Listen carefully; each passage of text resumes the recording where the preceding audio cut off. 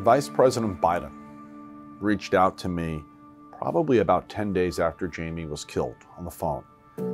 And I was shocked when the voice on the other end of the phone was Vice President Biden. I was even more shocked when we were still talking probably 45 minutes later.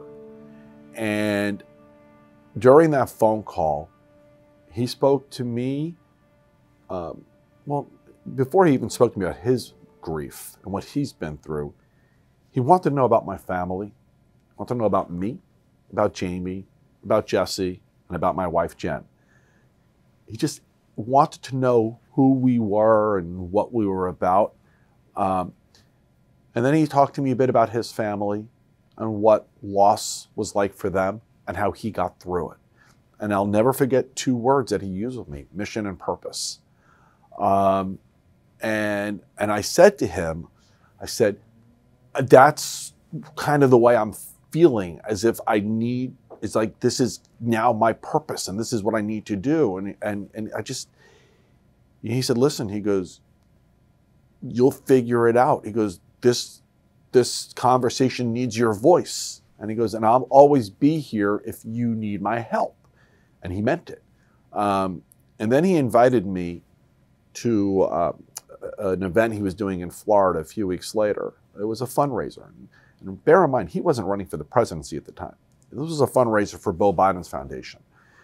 And I went with another one of the Parkland dads. I had thought that when we got there, we would kind of shake his hand. Shocked when he pulled us aside into a private room, because he had 200 something people waiting to hear him speak.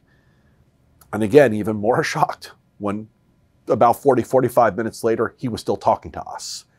About 20 minutes into that conversation, I said to the vice president, I said, you have a room full of 200 people waiting to hear you speak?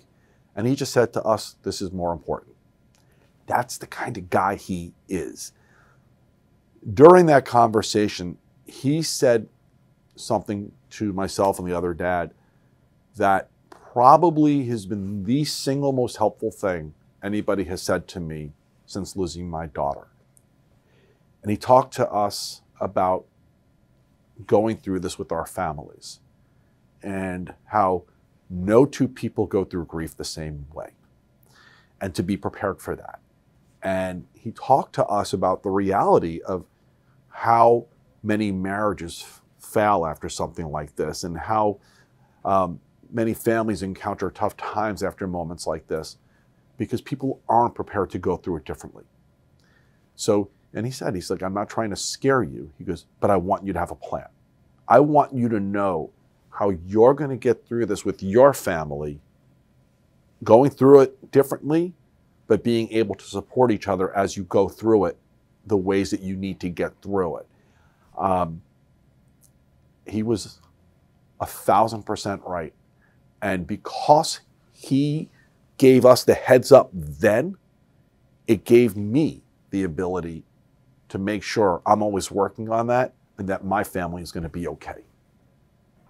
Did you hear from the president? I did not. I did not hear from the president then, and I really got angered by the president only days later when we were burying my daughter. The morning that we buried my daughter, the president put out a tweet talking about what happened in Parkland, and he blamed it on the Russia investigation. And he politicized the murder of my daughter. I was enraged, to be quite honest. And when I read the tweet, I just got into this mode of being so angry. And my wife was just trying to tell me to let it go, forget about it, because we need to get on to our funeral for my daughter.